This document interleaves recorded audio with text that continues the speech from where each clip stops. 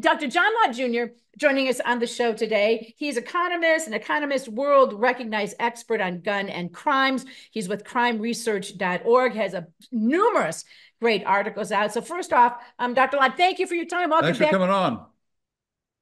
Hi, good to talk to you again. Thanks for having me on. You bet. Let me start off with, we want to get into, we have like Venezuelan gangs taking over in Colorado, and law enforcement telling us it's our imagination. We've got all kinds of things happening here, but there was another school shooting. I think 4 people killed, 9 injured at a school about an hour outside of Atlanta. And you already have a column up noting that once again, this is at a school where teachers are not able to carry guns. Is that right? Yeah, unfortunately, this was another place where teachers were banned from having guns. Georgia is one of 20 states that allow teachers to carry guns, but the problem is you have to have the school board approve it, and there's only been a few school districts in Georgia that have approved that. Obviously, in this case, there was an armed security officer that was there, a school resource officer. The thing is, when you're dealing with somebody who's in uniform and readily identifiable as going to be the only person with a gun, you give the attackers some real tactical advantages. So they can look around to make sure that the person with the gun isn't around before they engage the attack, or they can move on to another part of the school to go and do the attack, or if they do the attack anyway at that place, the first person they can try to kill will be the school resource officer with the gun, because they know that once they take that person out, they'll have free reign. The advantage of concealed carry for the teachers is that you take away those tactical advantages. The attacker doesn't know who they have to worry about, who might be able to go and stop them. And if you're going to have a school resource officer, if you're going to have a police officer there working at the school, I have no problem with that. That's great. But what you have to do is you have to have them blend in so that they're not readily identifiable. You have to have them be, a regular staff person at the school or something like that, so that you take away the tactical advantages that these killers have. Well, also the school officers are human beings. We found out in a lot of school shootings, Uvalde and other ones, they're cowards at times too. And so they may not decide to go out there and fight somebody who has a semi-automatic and all they have is a Glock or something. If the problem that you have, they didn't have school resource officers at Uvalde. What happened is, anybody, it's understandable, even though obviously their job criteria is different, to run into where a gun is. If you're a teacher, though, or somebody there, you don't have that option. You're already there at the school. If you're in a classroom or something and somebody is coming by, you can try to hide behind the desk, I guess, but it's not going to do you much good. When you're having somebody come at you, you have really no alternative but to go and try to protect yourself and others that are there. Right. Well, one thing too, I want to kind of jump a little bit forward too, is you had another good column up before we get to the Venezuelan gangs. You had another good column up, I think, in the Federalist today, where you point out that if you're a person trying to get accurate information, number one, you don't want to ask Alexa, because who knows what you'll get there. But you said that there's clear evidence that the FBI and people are fiddling with statistics to try to make it appear as if like armed civilians don't ever have any kind of impact on stopping crime, right? Right. Well, there are 2 cases that I talk about in the piece. One is the CDC a little while ago during the Biden administration took down the information that it had on defensive gun uses. At the encouragement of the Biden administration politicians, you had the gun control groups were put in touch with the head people at the Centers for Disease Control And the gun control groups like the Gun Violence Archive complained that having the CDC have information up there about defensive gun uses made it more difficult for them to get the type of gun control legislation that they wanted passed. And then, as you say, there's also this issue with the FBI. I worked in the Department of Justice for a while in 2020 and 2021. And one of the assignments that I had was to go and look at these active shooting reports that the FBI puts out. And it's used a lot by the media. It's used in courts. An active shooting case is an instance where a gun is fired in public, not part of some other crime like a robbery or a gang fight over drug turf. And it's anything from one person being shot at and missed all the way up to a mass public shooting. And over the 10 years from 2014 to 2023, the FBI claims that there's a little bit over 300 of those cases that occurred in the United States, and that only 4% of those involves somebody with a permanent concealed handgun stopping these attacks. When I was at the Department of Justice, and since then I've been collecting these cases. And it's pretty clear to me that they're missing a huge number of cases. And nobody needs to take my word for this. On our website at crimeresearch.org, we put together a list of these cases. Police departments don't collect this data. The FBI hired some people down at Texas State University to go through and do Google News searches of all things to try to find stories that fit this definition of active shooting cases. And I told them then, when I was at the Department of Justice, and I've told them since then, that they're missing a huge number of cases. And the cases that they're missing are virtually always cases where somebody with a permanent concealed handgun stopped these active shooting cases. I think there's like 180 of them that they've missed. And rather than having it something like 4% of these active shooting cases were stopped by civilians legally carrying a concealed handgun, I think it's like 36%. But it's even worse than that, because what the argument that I made to the FBI people was that, data people, was that, look, these are law-abiding citizens you're talking about stopping these attacks. And you can't expect a law-abiding person to carry a concealed handgun in a place where they're banned, these gun-free zones, where they're banned from carrying it. So if you just look at attacks that occur in places where people are legally allowed to carry a gun, over 50% of these active shooting cases were stopped. So that's a lot different than 4%. Yeah. And go ahead. Oh, I was going to say, well, which kind of leads me into sort of the next area I want to talk to you about, which is your column up in Real Clear Politics. I mean, clearly, these are people who are putting politics above safety, above public safety. No. I know, that's shocking. And your column, you have, law enforcement collapse, masks, rising crime rates. And I'm sure you've read, because it's been all over. Here in Colorado, we've had, like in many states and cities, Venezuelan gangs have come here, right? Venezuela released them all out of prison. They come here and they've taken over apartment complexes, and there's video of it. And everybody from the mayor of Aurora, who's kind of coming around, but governor of Colorado, liberal media organizations all say, oh, everybody's just racist. This is all overblown. It's just our imagination. And here too, they would, rather than just go arrest these guys, right? Their pictures are on videotape. All they want to do is blame all the people who were talking about it. And I think that's going to be there too. When you said that the collapse masks the crime rates, they want us to pretend that the crime rates are fine. Anything else is just your imagination, right?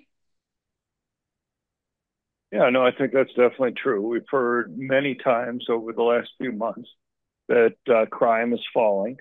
And there have been a number of Democrats out there, during the Democratic National Convention and before and after, who have made the claim that crime has gone down during the Biden administration, and they make an explicit link to the illegal aliens. They'll go and say, look, you've had all these illegal aliens coming into the country and crime is down. So it can't be illegal aliens committing crime. The problem is that either these guys just don't understand the crime data, or they're just lying. And my own guess is they do understand the crime data. Look, there's two measures that we have of crime, or two main measures from the Department of Justice. One is the FBI data on crimes reported to police. Mm-hmm. And the other is something from the Bureau of Justice Statistics, that also in the Department of Justice, which is called the National Crime Victimization Survey, which tries to get a handle on both reported and unreported crimes to police. It's a massive survey. I mean, normally people think of a big survey, a huge survey, as being 8,000 people or something, but this is a survey of 240,000 people that they do each year, and they've been doing this for 50 years. And normally, in the past, before 2020, those two sets of numbers moved up and down together. Since 2020, they've been going in opposite directions every year. You look at 2022, for example, the last year that we have finalized data from both the FBI and the Bureau of Justice Statistics. While the FBI rate of reported violent crime fell by 2%, the Bureau of Justice Statistics data showed a 42% increase in total violent crime. So during the Trump administration, the Bureau of Justice Statistics data shows violent crime fell by 17%, and then it's gone up by 43% under the Biden administration. And there are several reasons for this, and to be concerned about the accuracy of the FBI data. One is, you look at 2020, for example, 97% of police departments reported crime data to the FBI. 10% only partially reported it, but you had 97% at least report some data. But that's started falling dramatically in 2021 and 2022. In 2022, 31% of police departments were no longer reporting any crime data to the FBI. And 24% were only partially reporting data. So you had less than half of police departments in 2022 reporting complete crime data to the FBI. Now, they don't put down zeros for those numbers. They kind of guess. And I think they do a pretty bad job of guessing. So that's one problem. But I think there's a more major problem. And that's, I get at in the piece that you're talking about there. And that is law enforcement has collapsed in this country, particularly in large cities. If you just want to take the FBI data, which a lot of the media and the Democrats want to do, in the 5 years before COVID, the average arrest rate for reported violent crimes was 44%. It started falling in 2020, and by 2022, the average arrest rate for reported violent crimes was 20%. That's over a 50% drop in 3 years. We've never seen such a drop before. We've never seen such incredibly low arrest rates for reported violent crimes. So that's reported violent crime. Now, not all arrests result in people being charged, let alone prosecuted or convicted. And if you break it down so that you're talking about arrests as a percentage of total violent crime in those cities, it's only about 8%.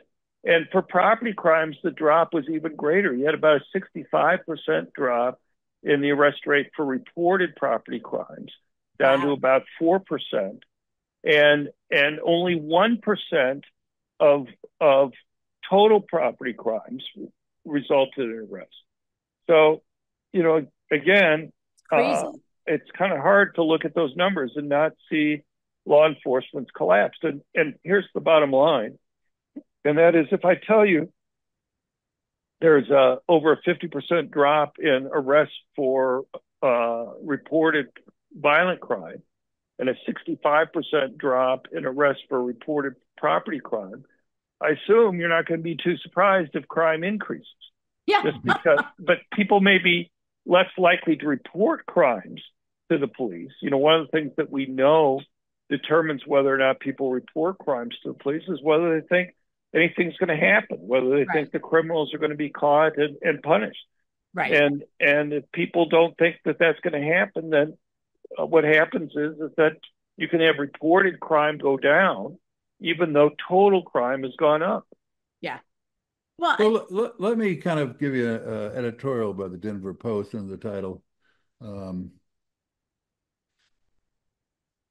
Editorial, is violent Venezuelan gang taking over Aurora? ? There's no conspiracy to cover the activity of the Venezuelan gang in Colorado, which is, not to worry. These you guys are just ridiculous. It's your imagination. It's your imagination. It's sad, of course, that you're such a racist. And then it goes on to say that basically, I can't find the quote, as I never can when I try to get it off the computer. But it says Aurora is extremely diverse city of over 400,000 people. The video of armed men with semi-automatic and long guns and pistols in a hallway of an apartment complex and in robbing a jewelry store are unnerving, but they're unnerving regardless of what the nationality or immigrant status of the violators. See, so you can say there's a problem with gang violence, but since all the newcomers are here, they're all Americans. So the idea that you identify them as Venezuelans is awful. It's racist. We just have to be against gang violence. Well, and nowhere in there do they talk about arresting these people. I mean, and do you think, John, just sort of final questions, we have to let you go here. I mean, that becomes part of the problem too. You've got the media, everybody, for whatever reason, is involved in trying to make us think that what we're experiencing is not happening. Yeah, well, I mean, as I was referring to earlier, you see headlines after headlines that will say things like, crime is falling, but people erroneously think that it's increasing. Yeah, no morons. NPR and many other news sources will have those types of headlines.